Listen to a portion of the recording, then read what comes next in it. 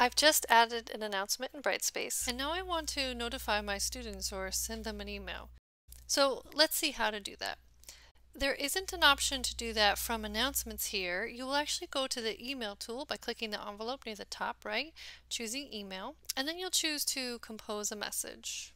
In the To field, you can choose all the contacts from your course and click Add Recipients, and then you can type your information here.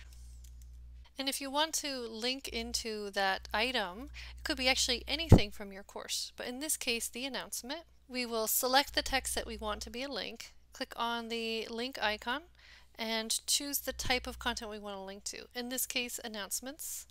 And I'll click right on the announcement that I want to link to, and that will become a clickable link. So when people get this email, again, in Brightspace, they will be able to click directly from here to get to the announcement. And their message will look something like this. So they can click on the link you added and it will open up that content right from there.